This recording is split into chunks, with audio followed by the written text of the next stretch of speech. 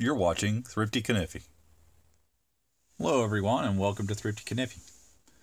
Today I've got a review for you from Colt. This is a CT248 Sowbelly Stockman. It comes in this sleeve with just a blank sleeve with the model number on it. And then you have this box, which is sort of a jewelry style, the felt liner and a cutout, and then a strap holding it in. And you got the Colt logo up top there on the material, and then just a snap close. Looks like there may have been something here at some point with glued on and like a frame around this padded area here, but it's gone missing. So if anybody happens to know what these look like in original condition, leave a comment, would you please? I'd just kind of like to know, maybe a description or even a link to an image of one. I've never seen one other than the one I have here. Alright, so let's take a look at the knife itself. What we've got is a Sowbelly Stockman in 3 3/4 inch length, standard size. Again, this is the Colt CT248. And a little history about the knife. These knives were produced by Smoky Mountain Knife Works, and they came out with several series of knives for Colt prior to 1994, when Rough Ryder was introduced. They were making knives for Colt, and they made at least 4 or 5 different series, if not more. One of which was the Coral Snake series, another was the Coal Miner series. And then you'll find out that Rough Ryder ends up reintroducing those Colt type series knives in their Rough Ryder line. So they just basically take those ideas and then just reintroduce them in their own Rough Ryder line. But prior to that, you had knives like this being made by Smoky Mountain Knife Works for Colt. And this is the Imitation Black Stag bone. It is actual bone, but Imitation Stag. And you've got, the bone here with a lot of character here. And then the black dye in the crevices there. You've got nickel silver pins, nickel silver bolsters with the pinched ends and the rings, just a single ring on either side. Then you got this nickel silver shield here that just says Samuel Colt in cursive. And then on the back you've got a very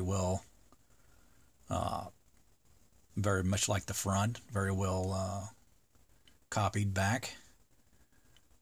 Nice smooth transitions to the pins and the bolsters. Nothing outstanding. Then you've got brass liners, stainless springs, and everything is pretty well done except for this little gap here at the bottom left. And the blades, we'll take a look at those. You've got the clip blade for your main blade. Match strike pull, sort of a mirror finish, not quite a mirror finish. Or like a semi-gloss if you were talking about paint, right? Not quite a mirror finish to the blades. Match strike pull. Got a Colt tang stamp there. Flat grind with the nice even edge there. Here's a look at the Colt tang stamp. And then on the reverse, you've got the model number there. And then it says quality since 1836, and then China below it. There's a look at the edge on this side. And there's that nail nick, match strike pull there. A little bit of blade rub, pretty typical. Now let's take a look at the measurement of it. We've got a 2 3/4 inch blade with about a 2 1/4 inch cutting edge on that main clip blade. And the pulls on the back for the secondary blades are both on the back side. You got your sheep's foot on the left here and your spade blade on the right. The spade blade has the tang stamp, as you can see there, and then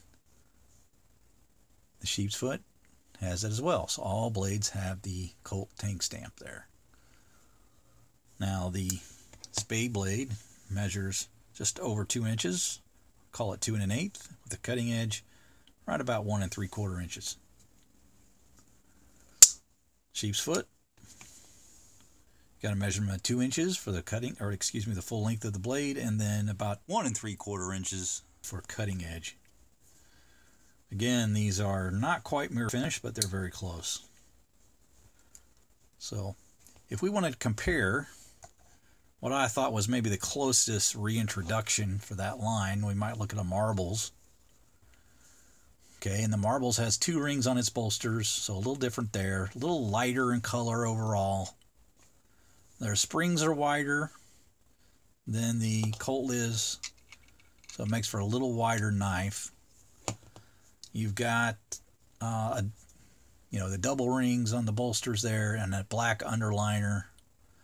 So there are quite a few differences, but the blades themselves are very similar, with the exception of the swedge. Now the shape of the blades are the same. They both have the match strike pull, but again, they have that swedge there, makes them a little different.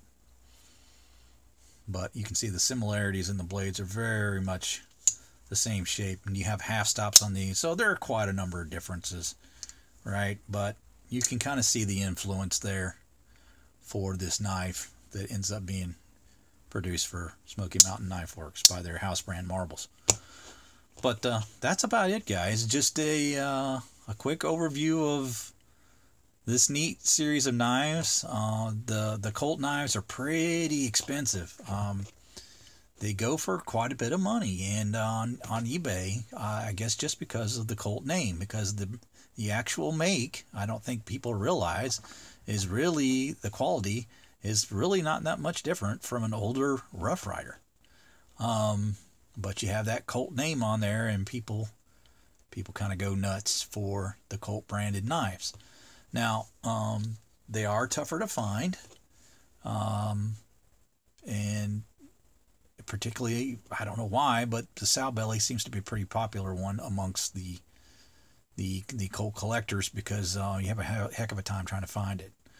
And I've only really found a few examples of the Sowbelly pattern out there on eBay, by the Smoky Mountain Knife Work produced type Sowbellys, and when they are out there, they're pretty expensive, usually over $50. So this is the only one I've found where I was able to get it for less than that price, and that's why I'm showing it here today.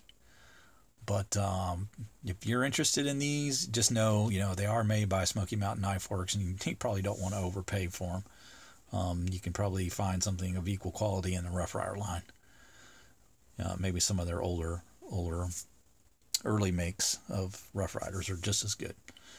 So there you have it, guys. About all I have to say about these guys. And I hope you guys have a fantastic day. Hope you enjoyed the video. Make sure you like, subscribe, hit that bell, and make sure you're made aware of what videos when they drop.